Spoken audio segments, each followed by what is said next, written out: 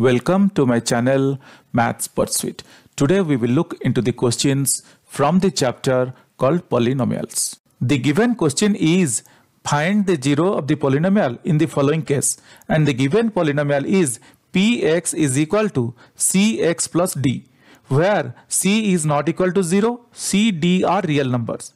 So guys, let us see how we can find out the zero of the given polynomial. Here question has given us this polynomial. Question has given us px is equal to cx plus d. cx plus d. Question has given us this polynomial, and question is asking us to find out when this polynomial will be 0. To find out when this polynomial will be 0. Polynomial will be 0. Question is asking us to find out when this polynomial will be 0.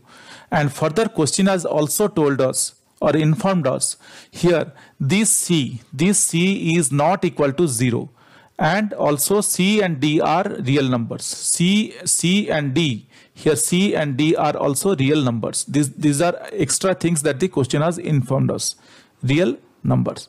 So guys, let us see how we can find out. Now, to find out when this polynomial will be 0, that means here we need to find out, when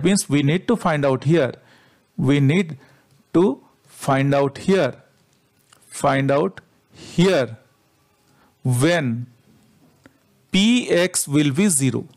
When px will be 0. This is what we need to find out. When px will be 0. That is we can say px is equal to 0. We can write px is equal to 0.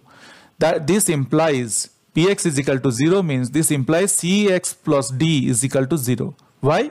Because px is equal to cx plus d. This is what the question has given us. And if we are considering px is equal to 0, then this implies cx plus d is equal to 0. Hope guys we understand till here what I am telling. Hope guys it is very clear till here. Now what we got cx plus d is equal to 0. Let us solve this equation and we can get our answer. So I can write or cx is equal to minus d. How cx is equal to minus d? Just moving this plus d from left hand side to the right hand side. Or I can write x is equal to minus d upon c. How? Just I moved this c from the left hand side to the right hand side. So it got divided to d. It got divided by d. Hope guys you understood this. This is our answer. What we got? We got x is equal to minus d upon c. This is our answer. When x will be minus d upon c, we will get the 0 of the given polynomial. So we can write our concluding answer saying that so the 0 of the given polynomial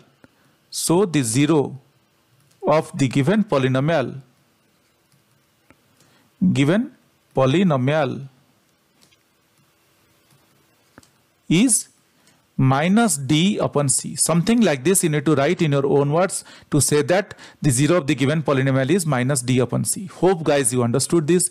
This is very simple and very straightforward.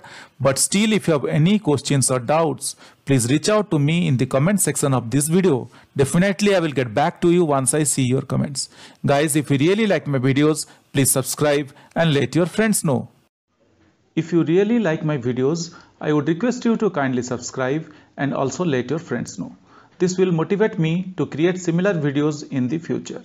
Thank you. Bye.